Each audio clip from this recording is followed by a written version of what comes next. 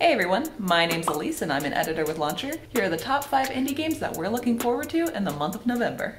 First off is Pentiment, a stylish narrative adventure game from the minds behind Outer Worlds and Fallout New Vegas. You play as a 16th century artist unraveling a murder mystery. If you never played the original Goat Simulator, the sequel, Goat Simulator 3, you heard right, there's no 2, adds 4-player co-op to the absurd sandbox game as well as multiplayer minigames inspired by Splatoon and Fall Guys. The Night Witch is a gorgeous genre mashup combining a twin-stick shooter with a deck-building magic system and Metroidvania-style exploration. If you enjoy the frantic coordination of Overcooked, Ship of Fools is for you. You'll set sail for remote islands, gather resources, and blast through horrifying sea monsters. Finally, we have A Little to the Left. Solve more than 75 puzzles hidden among everyday objects. Just make sure to watch out for a certain rambunctious cat determined to throw it all into chaos once more.